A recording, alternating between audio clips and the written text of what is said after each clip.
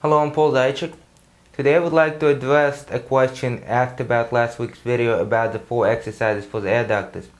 Last week we went over the 4 exercises that trained the adductors in a wide stance. We were doing the squats, the deadlift, the stiff leg deadlift, and the slightly bent knees deadlifts. Okay, so the question was, how does that apply to the combat and how does that apply to the horse stance? Well, and what happens if the toes are forward all the time? So the question pretty much is, if you have your toes forward, what happens if you try to squat down with the toes forward? You could squat down to some degree, but the movement becomes from the ankles.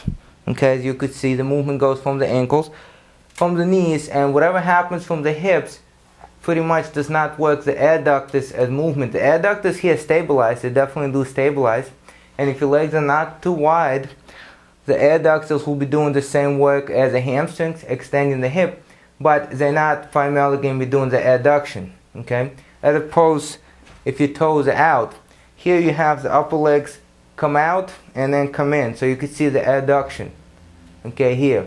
Or holding your legs in adduction, holding your legs apart and moving, that's another issue, okay? As for knees bend going forward. But if you're squatting straight down, it's best to keep the toes out, not forward. Now, how does that apply to actual combat?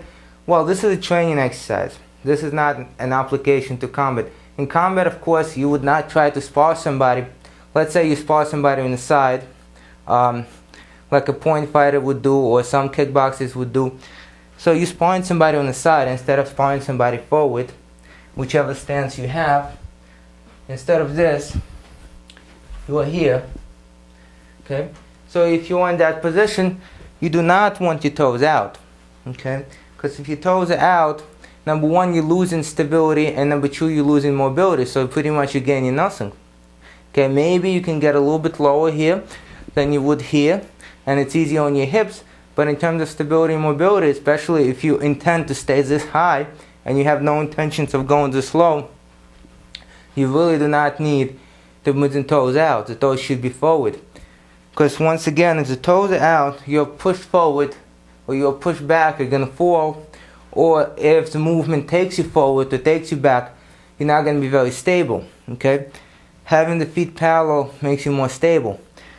That's for stability. And for mobility, of course, if you want to push forward, you have to have the full range of motion, okay, in that ankle to propel you forward, okay, or propel you back.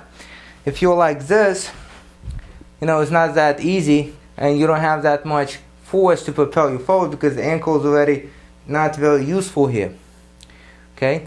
Same thing with the leg. Stronger push from here than from here if you're moving side to side in actual combat. So, once again, this is not for combat training specifically. This is not how you would actually find yourself in actual combat. Okay? If you're doing forms, you're doing weapons, that's a different story. Okay, and as far as the horse stance itself, if you're training for a horse stance, for a wide horse stance, would you do the horse stance like this, or would you do the horse stance like that? That depends on your style. Okay, it's a little bit easier on your knees and easier on your hips to do the horse stance this way. Okay, now if you train your horse stance for something that you're gonna actually apply in combat, don't do a very low horse stance. Stay higher, have your toes forward, and this is going to be something that you do in combat. Of course, if you know it's your style and your instructor tells you to do that for whatever reason, and he has a good reason, and you want to keep your toes forward and stay very low, you can do that. But remember, you have rotation in your knees on that, you have your hips not in the best possible position, so if you let go a little bit of your toes, let them come out a little bit to the side, you're in a safer position.